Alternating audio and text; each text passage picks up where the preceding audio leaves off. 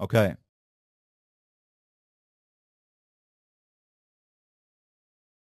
So now it's importing all of the sheets, and now we're here. Okay? Let's check out our variables. Test case rows 6, test steps row 7. And check out what happened, guys, with the data. So now our data is in here. We have the test cases, and we have the test steps, right? And so we got the row count of each one, and now we're going to utilize them in QTP.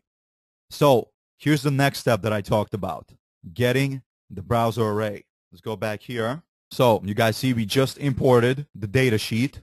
By the way, all the other stuff that I did before, it's not extremely necessary. You guys can do it in your own ways, like, setting up environmental variables files, setting up your sheet names, your script names, your data paths. You can do that in your own ways, but I think the way I showed is the most dynamic, but everybody has their own flavor. No big deal. But this kind of stuff is usually standard across most frameworks. So I imported the sheet, and now I'm going to get the array of browsers.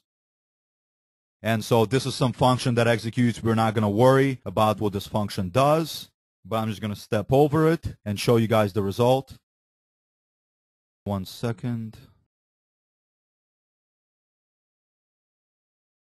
Okay, and let's see what this array contains. There's the array. Let me bring this up. Check it out, guys. It contains our browsers, right? IE Explorer, IE8, IE9. And where did this come from? From that sheet, which was here. Remember that? And so now that's our array. And the first loop of our framework.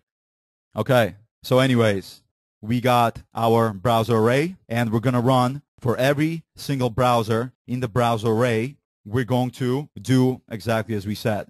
So for example, if I step in here, what's the browser process right now? Let's take a look. It should be iExplore.exe. Perfect. So now, for every single browser process, we are going to run the code for each of the loops, test cases and test step sheet. So here, I just create some variables that will hold certain values. No big deal. But what I want to get to is this next loop. Okay? Now, this one is the one we talked about that will run from beginning, which is 1, to the test case rows. So let's take a look. From the beginning, which is 1, right, row 1, up until the test case rows, which is, just want to show you guys, 6. Okay? So let's look here. 1, 2, 3, 4, 5, 6. From the beginning to the end. And you guys see why that's so dynamic, right? Because it doesn't matter how many rows you have. You'll always get the right count, and you'll always run from the beginning to the end. Next step we do is we set the current row so that it's over here, which is on I, right? Our I is currently 1. Remember, guys, what I did manually. Now this is exactly the code to execute this. So just remember what I did manually. What did I do? And when you see this happening, just translate it into that manual process. Okay? So next, we check to see if this test flag is execute. That's actually one thing I missed for you guys. And let me mention that. So we get this if it's execute, which is also another step, right? Some test cases we may not want to execute. If we have like a smoke test suite that we're running, then we may only want to execute 3 out of these, right? Or we may execute, if we have a large smoke test suite, we may want to execute 10 out of 100.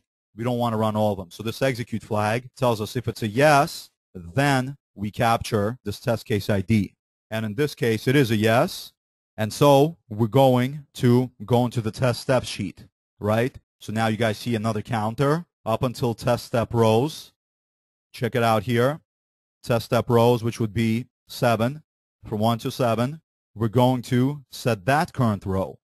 Boom. You guys see that? Now we're here. Now here I'm just grabbing input parameters. These are here. I'm splitting them by the pipes. And now we were at this step. This step is what compares our test case ID from the test cases sheet. You guys see that? To the test case ID from the test steps sheet. In fact, let's look at these values. There's 1. And let me see number 2.